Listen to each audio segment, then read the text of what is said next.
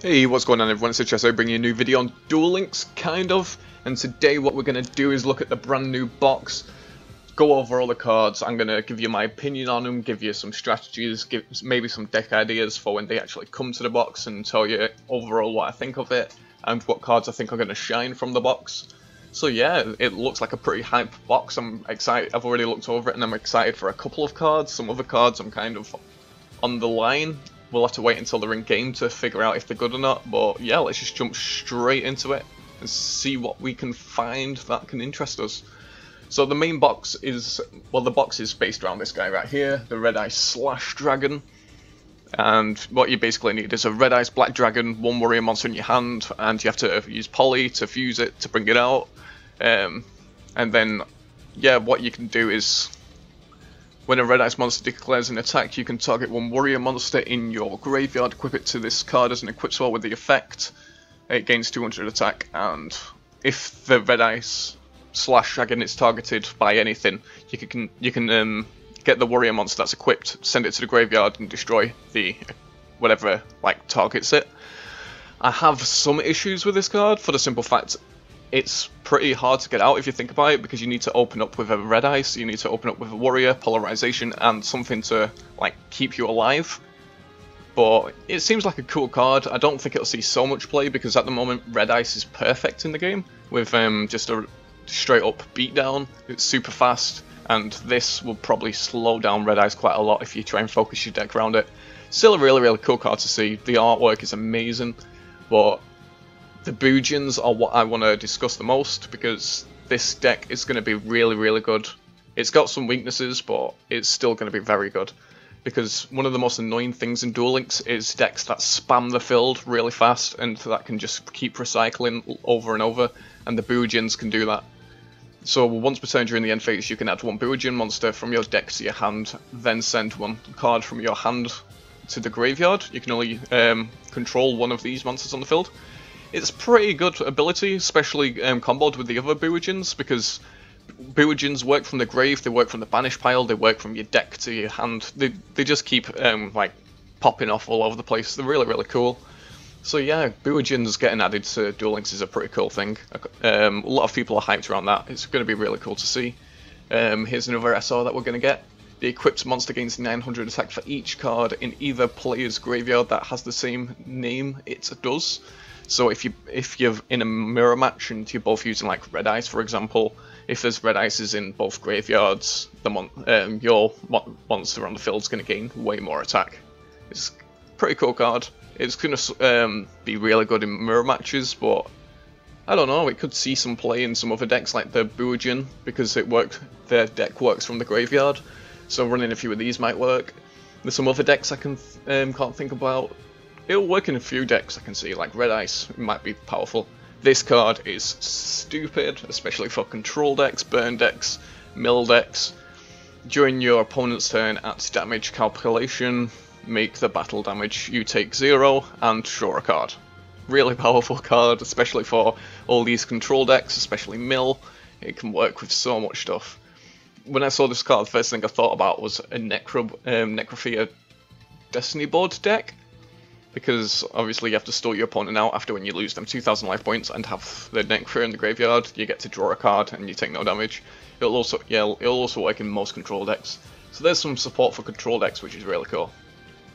And here's some combos right here. Light Swarm with the Bujins, but I wouldn't recommend that. Don't know what you're talking about, Konami. Don't do that.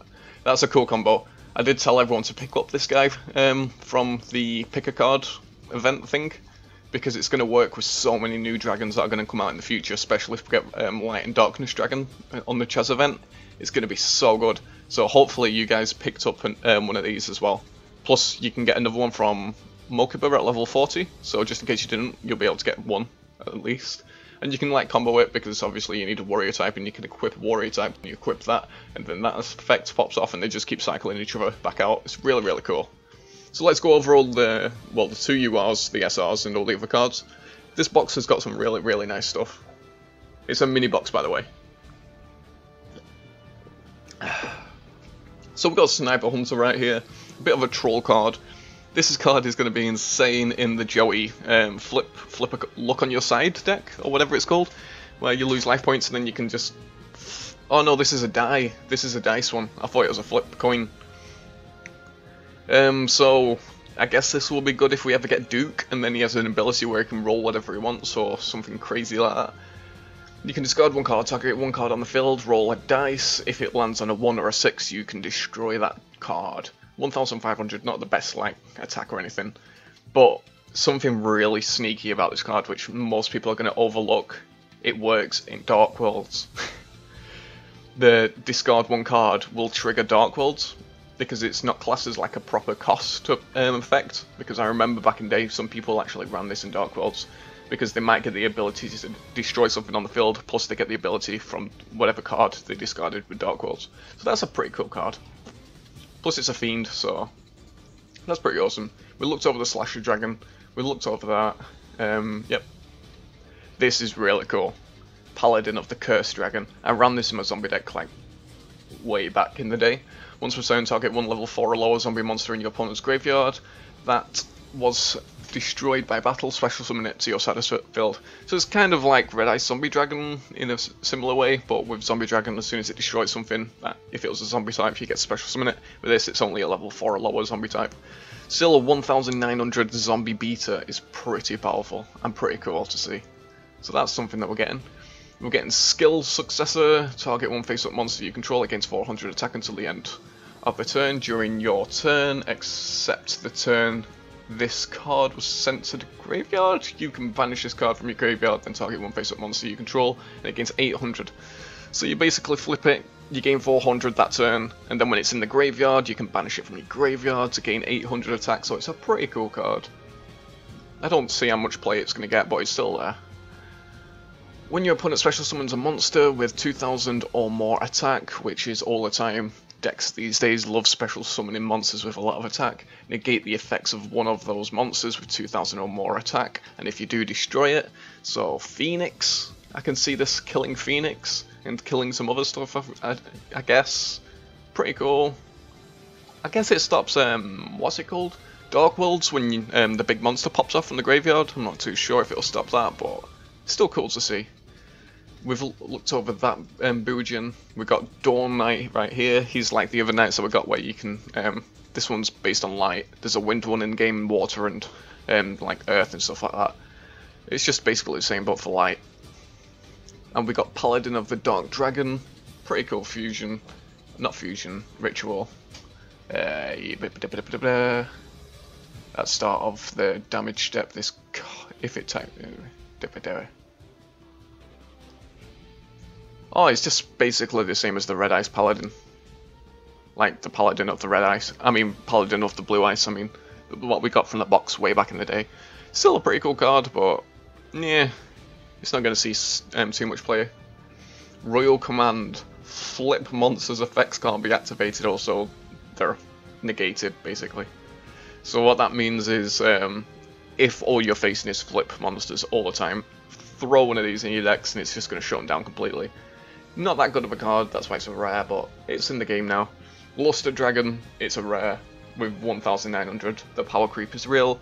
It's a dragon as well, so if you run mountains, this guy's going to be powerful. He's a normal type. It's really cool to see Luster Dragon playable in the game right now. Now we just wait for Alexander Dragon, which is a 2k normal beta. And now we've got a Crane. If this is special summon, draw one card, 1600, 400 defense. I guess there's some combos maybe of special summoning this and just drawing the card, because why not? I don't know how good it's going to be, but we got a Crane. Vampire's Cursed. We got more vampire-y zombie goodness in this box. When this card is destroyed by battle and sent to the graveyard, you can pay 500 life points special summon it during the next standby phase, and when you do it gains 500.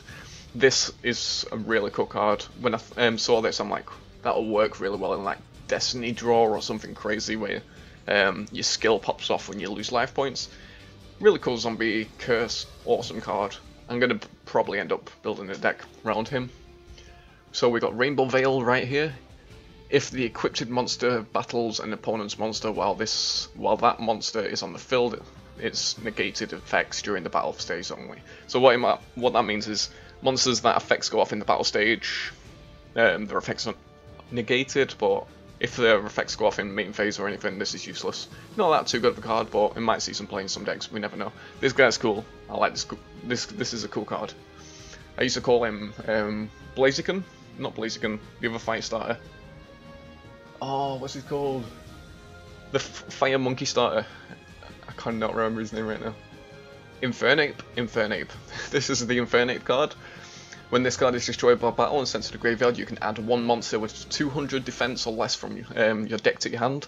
This will work in so many decks, doesn't have to be a Fire Pyro or any kind of deck. This could work in any deck where the main monsters have, like, even the big monsters, you can get 8-star monsters with 200 or lower defense. You can just grab one from your deck and add it to your hand. So it's a good search card, really cool card. We've got Daybreaker right here. When this card is special summoned, you can special summon one Daybreaker from your hand. What?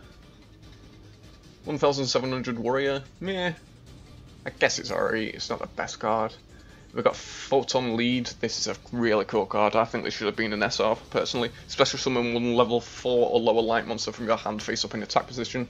This is going to be really cool. Especially, I don't know what, this is going to be a cool card, trust me. Because you get to, it's like a double summon for lights, and it's a quick play. It's just really cool. Plus you can play it in the opponent's turn because it's a quick play, so it's really cool. You just put this face down on their turn, you can special summon a level 4 if you need to, it's really cool. And what you special summon could be anything, so it could mess with your opponent if you special summon it on their turn, especially in the battle phase. And now we got this guy. Ooh, I saw this card and it actually looked really interesting. You can activate only one of them per turn. During the end phase of the turn, this card was activate. Apply the effects depending on the number of monsters distributed from the field. No, from your hand.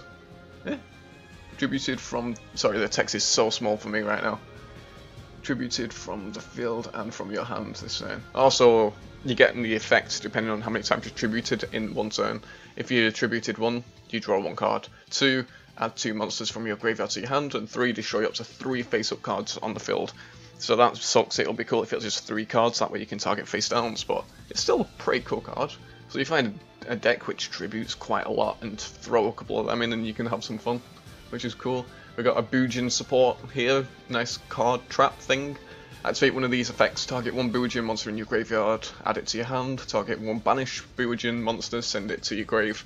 Because some of the Boojin monsters, they activate from the grave and you banish them, and you'll see what I mean when we actually get to them. Here we go, this is one of them for example. If you control a Boojin monster, you can banish this card from your graveyard, target 1 face-up monster position, and change it to defense, and if you change it to defense, its defense becomes 0 for the rest of the turn, which is pretty cool. 1900 defense is like a proper defensive monster. So you send this to the graveyard, put your opponent's, like, let's say, freaking a big monster into defense mode, so Agent Gay Golem for example, its defense will become 0 and you can attack over it. It's pretty cool. And then with that trap you can put it back to the graveyard and do it again, or you can do other stuff. So we got this guy right here, this funky looking centipede. If you control a Beast Warrior Boojin monster, you can banish this from your graveyard, then target 1 spell controls, destroy it. Oh, that's pretty cool. So you can banish this from your graveyard if you control a face-up Boojin monster and destroy some spells and traps. Really cool. 1700 attack as well. We've got Vampire's Grace right here. Not the best card, but it's still a zombie. When a level 5 or higher zombie monster is special summoned to your field by the effects, you can pay 2000, special summon this from your graveyard. Blah blah blah blah. Oh, that's the last bit of its effects is really nice. In the TCG, like the real life, it didn't see so much play, but in Duel Links it might. Once per turn, you can declare a monster, spell, or trap. Your opponent selects one of them monsters from the deck and sends it to the graveyard. So you just keep spamming spell, and then you have to spend all of the spells and throw it to the graveyard. Pretty cool. Boojin, another one. Text is super small, great. 1600 attack, 1900 defense. If a Boojin monster in your graveyard or face up on the field is banished, you can special summon this from your hand. In face-up defense, once per turn during the end phase if a Boojin monster was added from the deck to the hand, except by drawing it, where you control this face-up on the field, you can draw an extra card, and then discard 1 card. That's pretty cool. It's got so many effects, that's a really cool card. So we've got this worm beast looking dude. This face up. This face up card on the field returned to owner's hand during the end phase of the turn. So it's just like a spirit in a way. A really bad spirit, you summon it and it goes back to your hand. Can't see that having much play. Destruction Punch. If the attack of an attacking monster your opponent controls is lower than the defense. We all know what this does. It's a pretty cool card, but it's a normal. And with some of these normals, I'm just going to skip over them because they're not that like grand or that good. Once per turn, you can flip this card face down. Oh, so it's a flip. Yeah. This card gains 2,400 during damage calculation only. That's pretty powerful. Sand Gambler. This is a flippy head coin thing that's going to work with Joey. Toss 3 coins. If all land on heads, destroy all monsters your opponent controls. If all tails, basically you do the same to you. Really cool card. It's going to see some play in the Joey decks. When this card inflicts battle damage to your opponent by a direct attack, draw 1 card during the end phase. Destroy this card. Not that good. Yeah, especially for having 1000 attack. Foolish Revival. Select 1 monster from your opponent's graveyard, special summon it in defense. Not that good. Could work. Actually, I'm not even going to say that. It's going to work in Lava Golem decks. Bring back something from your opponent's graveyard, so they got more than 1 monster on the field, and then tribute them for a Lava Golem. That's going to work. Pretty cool. Fine. Discard 2 cards. I don't know what this is going to work in. I don't think it works for Dark Worlds, but when you just discard 2 cards. Healing Wave. This is a cool card. I do like this one. Healing Wave. Once per turn, you can select another face-up monster you control, gain life points equal to the monster's level times 100. So if it's 7-starred, you gain like 700 or something like that. It's just a pretty cool card. I like it. I like it. Card of Sacrifice. Draw 2 cards. And then yeah. If the combined attack of all monsters is less than the attack of your opponent's monster, you can't special summon. It's basically just draw 2 cards and then some other effects that you don't need to worry about. Card Crush. Each player can special summon once. Not too good. Bewitching, another one. During your main phase 1, you can send this card from your hand to the graveyard, target 1 Bewitching monster you control. It can attack your opponent directly. That's a nice ability. Yeah, I like that. I like that one a lot. Another Bewitching. During your main phase, you can send this card from your hand to the graveyard, target 1 Bewitching monster you control. If it attacks a defense position. Oh, that one gives your Bewitching's piercing. Pretty cool. Here's another support card for him. At the start of main phase 1, if your opponent controls more monsters than you do, and you control a Beast Warrior Bewitching monster until the end of your opponent's they can't activate spells or traps. Pretty cool. This dude's cool. While this card is face up defense position. Oh, it's basically when it's in defense position, Bewitching monsters you control can't be destroyed by card effects. That's pretty cool, I guess. 1900 defense. When a Beast Warrior Bewitching monster you control is destroyed by battle and sent to the graveyard, you can send this from your hand to the graveyard, special summon 1 Bewitching monster from your deck. That's really cool. So yeah, if someone blows up your Bewitching, you send this to the graveyard from your hand and special summon another Bewitching. Sorted. And that's the ritual for the like paladin stuff, and then it goes back to the beginning. So yeah, my main thoughts on this box is the best thing to come from it is going to be the Bewitching deck. As you could see from all of the stuff it can do, it's going to be special summoning from the deck. It's going to be sending cards from the hand to the graveyard, sending cards from the graveyard out of play. It's going to have some crazy, like insane stuff to do with it. So yeah, these were my thoughts on the box. If you enjoyed, please leave a like. Let me know down in the comments which cards you're looking forward to in this box. And yeah, let's hope that we all pull what we want when the box comes out. Thank you for watching, and peace.